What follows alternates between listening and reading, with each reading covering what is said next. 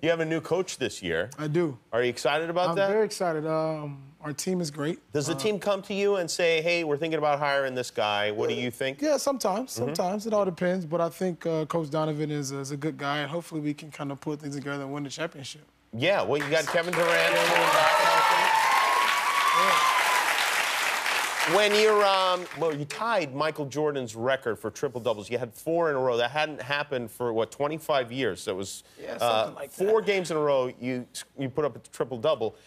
Are you, first of all, conscious of that record when you get to, like, number 3? Are you thinking about tying him at number 4? Once I got to 3, people, you know, the media and everybody else kind of got into it. I tried to stray away from it, but it's very hard. You feel that Michael is aware that... That I don't know. You don't know. So I think if he was aware, you would know. Yeah, I think if he was more aware, he probably wouldn't have sent me my game shoes for that night. Yeah, right, yeah.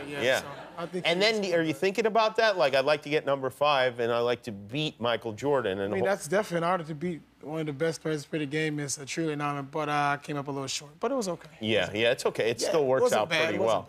Yeah. and as far as who's your favorite player of all time? Magic Johnson is my favorite player. You grew up here in Los Angeles. The first time do you remember the first time you met Magic Johnson? I met Magic, I think it was a little bit after the draft.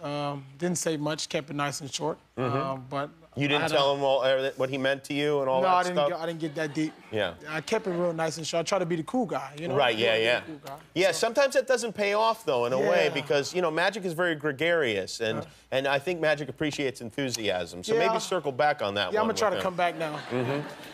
Hi, I'm Jimmy Kimmel. Are you sad that the video is over? Well, subscribe to our YouTube channel, and you will never be sad again, ever.